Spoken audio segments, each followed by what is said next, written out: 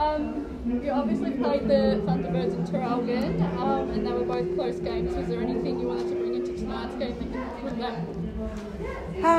Look, not really, because sometimes pre-seasons there's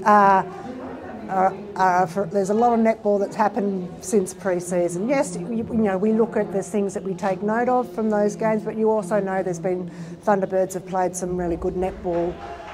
What I did know coming into this that it was going to be tight and it was going to be tough, and we would have to fight for it right until the very end, which we did. And Hannah Mungian's first full game probably of the season. How did you find her? I thought she did a great job. She starting in centre, she strong and powerful athlete, and she did some great drives, some great feeds.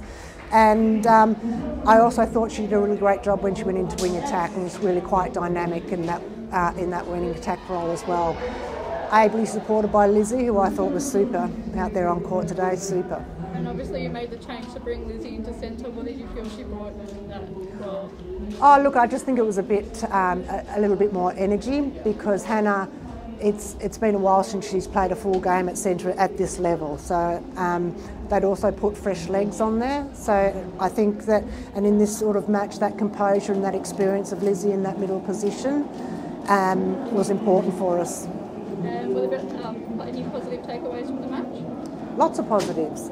Positives being that it was tight and it was tough from start to finish, and that we stayed in the contest. We competed hard and strong every step of the way.